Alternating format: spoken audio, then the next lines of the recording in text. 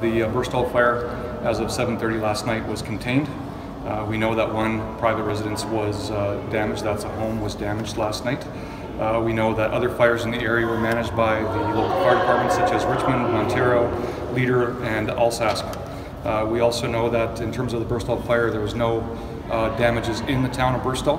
As of this morning, the evacuation was lifted at 8:45, so that's 8:45 a.m. They lifted the evacuation, and families that relocated to Kindersley last night are in the process of making their way back. That's a local decision, and they're pretty much mobile, don't need any support from the province, but they'll be making their way back today, depending on what they think in terms of the power outages and the impact to the community.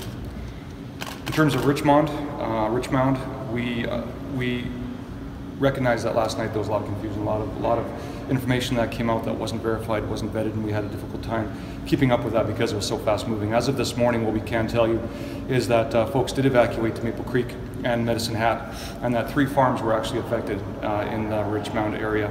We also know that some livestock was damaged or killed, and that is being managed by the appropriate agencies within the government of Saskatchewan and the local community. In terms of Tompkins, Tompkins fire was actioned by Gull Lake Fire Department. They're mopping up hotspots as of right now. We know that there was one private residence, that's a home that was lost, one barn, and also one shed that was lost.